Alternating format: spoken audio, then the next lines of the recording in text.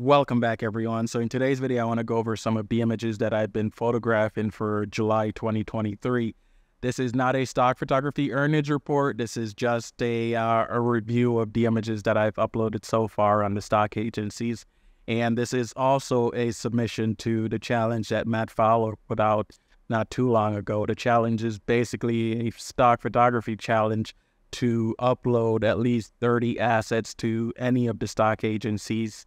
And yeah, that's pretty much it. As challenges go, that's a pretty straightforward one. Anyways, July has been a very prolific month for me. One of the most prolific since I don't know, started stock photography, at least in the last, 4 years or so. But yeah, I photographed a lot of different categories, and I want to touch base on a few of those.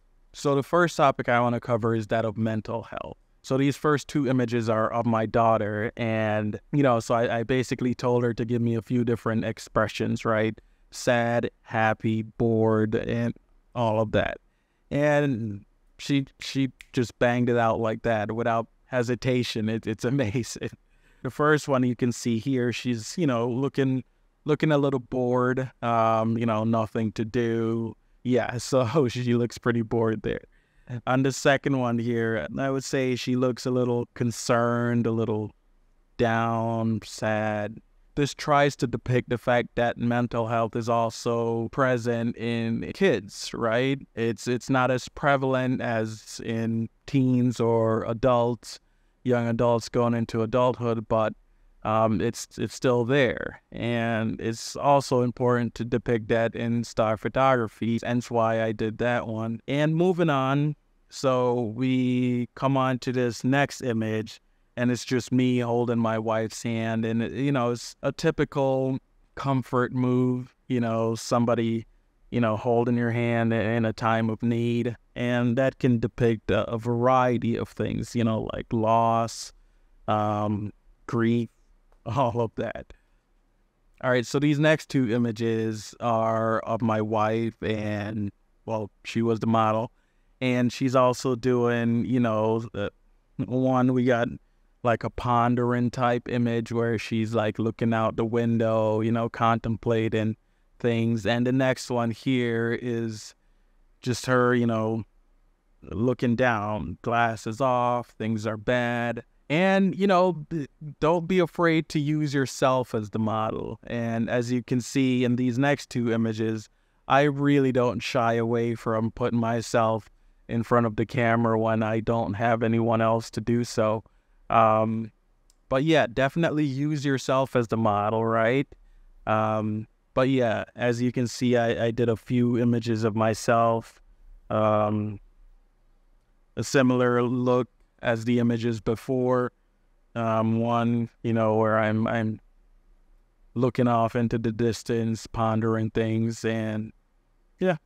So the next category I want to talk about is science, representing science in stock photography. And there's a variety of ways that you can represent science, but I use what's available to me, and I have a bunch of flasks and beakers and pipettes and stuff laying around. So I basically put on a lab coat, put on the glasses, and, played around with the equipment. And these are the images that I was able to obtain.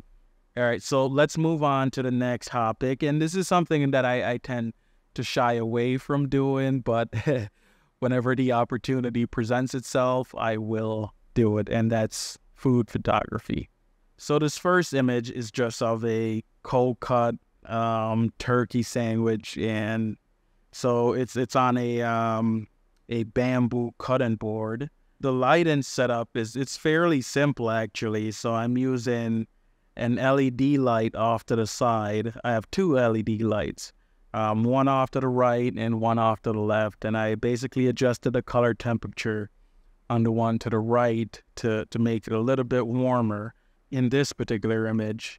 And I thought it turned out well. That orange glow could almost be the glow of like a toaster oven or something like that. Yeah, I thought that one turned out fairly well. And you can see the camera settings off to the right there.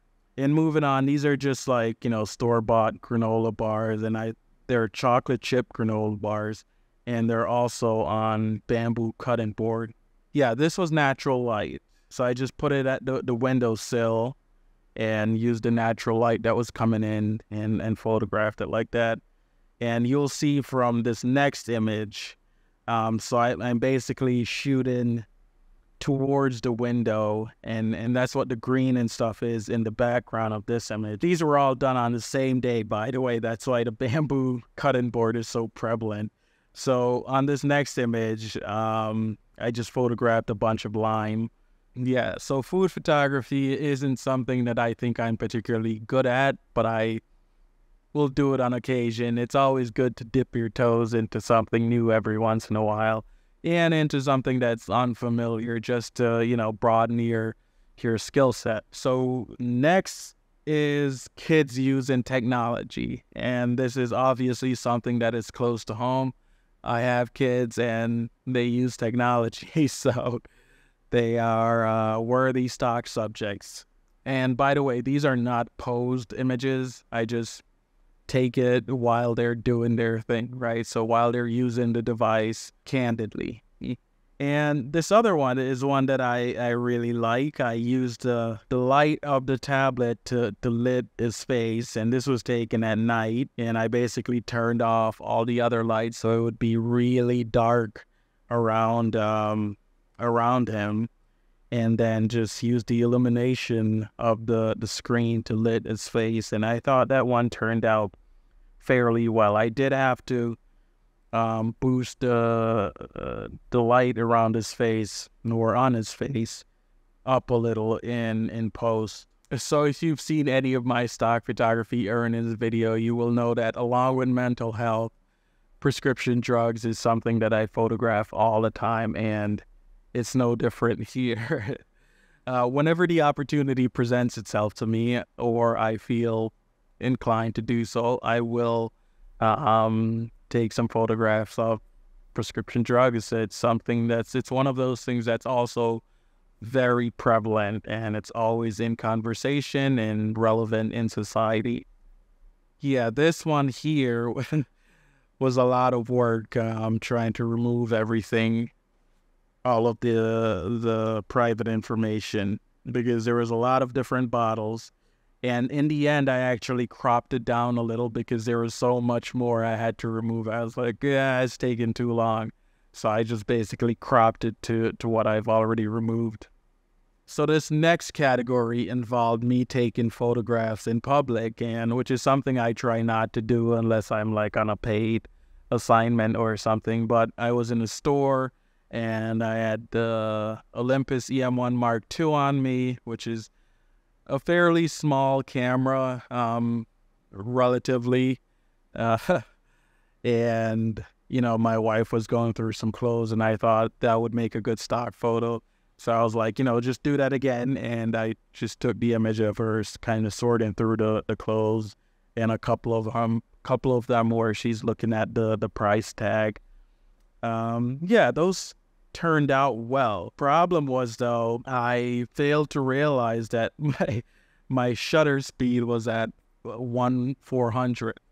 So basically that meant my ISO, which was on auto ISO, kicked up all the way to 6400. And if you know anything about camera sensor size and noise, you will know that 6400 on a micro four thirds sensor is going to introduce a lot of noise, and needless to say, it did. But what saved me was the new enhanced feature in Lightroom, and that did a phenomenal job at removing the noise. I was shocked, actually, when I saw how good of a job it did, and the proof is in the pudding, right? It was accepted to Adobe stock and Shutterstock, and those are my bar setters, right? If they get accepted there, they will get accepted anywhere else. Yeah, give that a try. Give that enhanced feature a try if you haven't already. I'm not that worried about a lot of noise in my images anymore because of that feature. So images that I might have shied away from taking, I will take them now because I know I can reduce the noise later on. All right, so moving on to another topic that's ever present and relevant in society, and that is of vaccines and, well, vaccination. So images that I've previously done on vaccines have done very well for me on the stock agencies. They're, I'd say, my second highest grossing category, and hence why I oftentimes do more and more of them, because they do sell for me and sell fairly well. All right, this next category is fairly self-explanatory and not much to talk about, so I'm just going to show the images here. All right, so moving on to personal care and hygiene. So if you watch my last stock photography earnings video, you will have seen the, I thought it was hilarious segment of me talking about how I kind of screwed up when I was cutting my hair. And basically these first two images are a couple of those, are a couple of them from that series where I made a big old bald spot in my hair. And these next two images I featured in a video I did on using ChatGPT to title and keyword your images. And it's just my wife holding a roll of toilet paper as she's simultaneously trying to open the bathroom door. And, I've never really seen these images anywhere out there on the stock agency. So I thought they are fairly unique.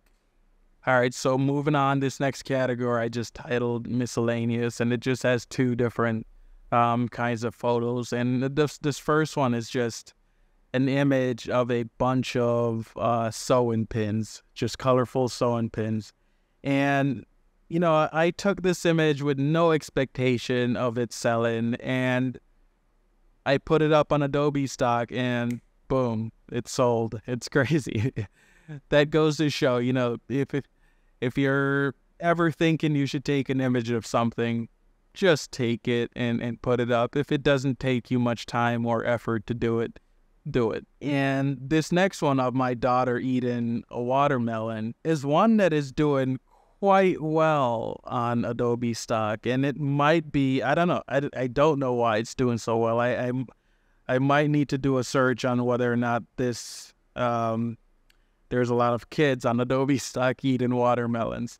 But, it kind of embodies summer, that freshness, that hot summer day. You have a nice piece of watermelon or whatever, something that's refreshing. But yeah, I thought these images turned out well, and apparently the buyers also think so, because they're flying off the shelves, so to speak. Anyway, that does it. I hope this video wasn't too long.